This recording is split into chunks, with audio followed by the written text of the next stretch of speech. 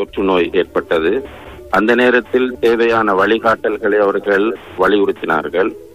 அதிலே மிக முக்கியமாக அவர்கள் வலியுறுத்தியது குவாரண்டைன் சிஸ்டம்.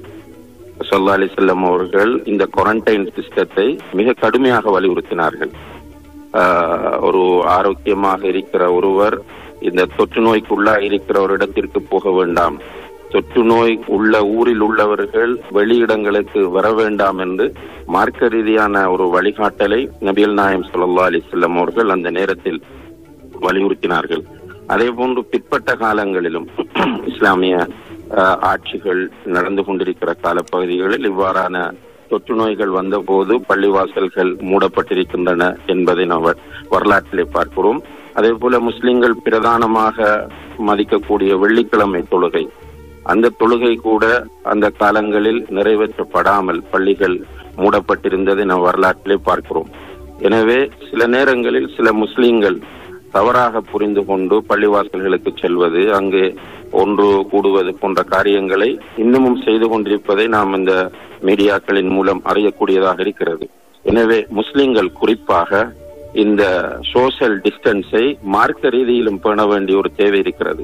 எனவே இந்த ஊரடங்கு சட்டம் பிறப்பிக்கப்பட்டு இருப்பது இந்த சமூக இடைவெளியை நாம் பராமரித்து அதன் மூலம் இந்த நோய் தொற்றிலிருந்து நம்மை காப்பாற்றி இந்த நாட்டை பாதுகாக்க வேண்டும் என்ற நோக்கத்தில் என்பதை எல்லோரும் புரிந்து செயற்படுவார்களாக இருந்தால் நிச்சயமாக ஓரளவு நம்மை நாம பாதுகாத்துக் கொள்ள முடியும் என்பதை இந்த சந்தர்ப்பத்திலே வலியுறுத்தி கூறிக்கொள்ள விரும்புகின்றேன்.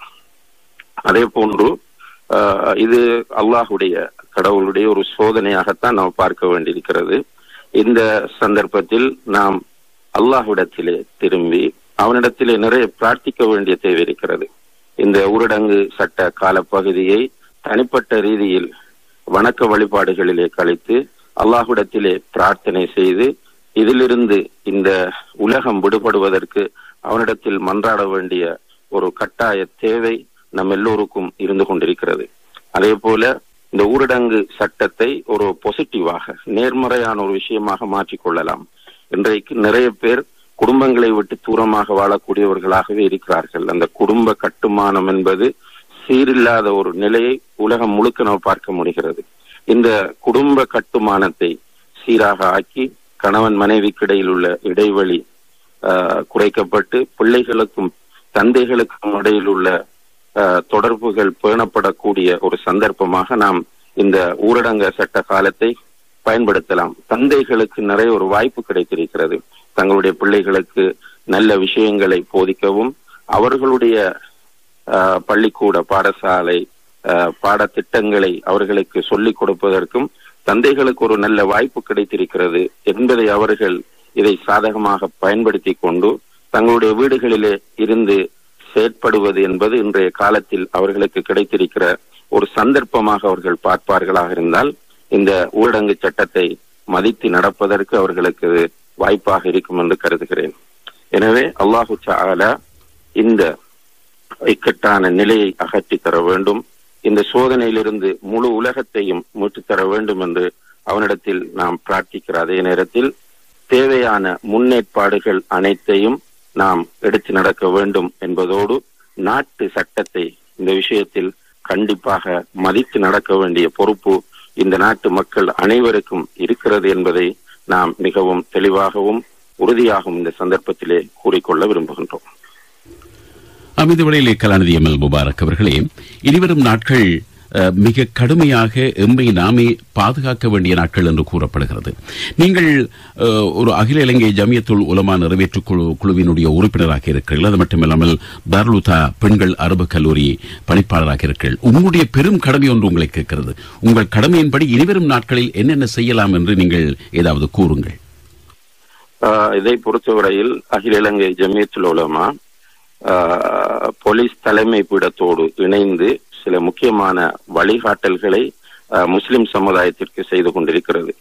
அதிலும் குறிப்பாக முஸ்லிம் கிராமங்களிலே பள்ளிவாசல் ஒலிபெருக்கிகளை பயன்படுத்தி அதே போல பொது அறிவித்தல்களின் மூலம் இந்த மக்கள் வீடுகளிலே கண்டிப்பாக இருக்க வேண்டும் என்கிற விஷயத்தை அகில இலங்கை ஜமியத்துல் உலமா போலீஸ் தலைமை காரியாலயத்தோடு இணைந்து வலியுறுத்தி கொண்டிருக்கிறது என்பதை இந்த சந்தர்ப்பத்திலே நான் கூறிக்கொள்வதில் மகிழ்ச்சி அடைகிறேன். அதே நேரத்தில் நாங்கள் ஒவ்வொரு பிரதேசத்திலும் மக்களை வீடுகளிலே தங்க வைப்பதற்கு தேவையான முக்கியமான வழிகாட்டல் நிகழ்ச்சிகளை ஏற்பாடு செய்து கொண்டிருக்கிறோம்.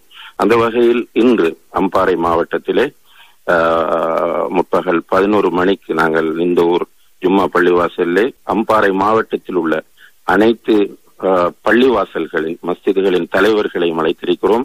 அதே போன்று அம்பாறை மாவட்டத்தில் உள்ள மிக முக்கியமான உலமாக்களையும் அழைத்திருக்கின்றோம். அவர்களை வைத்து சில திட்டங்களை வகுத்து இந்த ஒரு எதிர்பார்க்கப்படக்கூடிய இந்த இக்கட்டான சூழ்நிலையில் எப்படி நாம் இந்த மக்களை வழிநடத்த வேண்டும் என்ற வழிகாட்டலை வழங்குவதற்கு தேவையான ஏற்பாடுகளை செய்து கொண்டிருக்கிறோம். குறிப்பாக மக்கள் இதனுடைய பாரதூரத்தை புரிந்து கொள்ள வேண்டும். அவர்கள் இதனுடைய பாரதூரத்தை புரியாத வரையில் அவர்கள் இதனை மதிக்க மாட்டார்கள். எனவே அவர்களுக்கு விழிப்பூட்டுவது என்பதுதான் இன்றைய சூழ்நிலையில் மிக முக்கியமான அம்சமாக கருதப்படுகிறது. ஒரு பணிக்குழுக்களாக நீங்கள் கூறியது போன்று பணிக்குழுக்களாக பள்ளிவாசல்களிலே நீங்கள் வைக்கக்கூடிய அந்த கூட்டத்தின் பின்பு ஒரு பணிக்குழுக்களாக நீங்கள் ஊராக சென்று அல்லது ஒழுங்கையாக சென்று கிராமமாக சென்று மக்களுக்கு விழிப்புணர்வை ஏற்படுத்தலாம் என்று கூறிக்கொள்கிறோம். நல்லதொரு பணியை செய்து கொண்டிருக்கும் உங்களுக்கு எமது மனமார்ந்த நன்றிகளையும் வாழ்த்துக்களையும் கூறி நாங்கள் விடைபெற்றுக் கொள்கிறோம். கலாநிதி எம்எல் முபாரக் அவர்களே.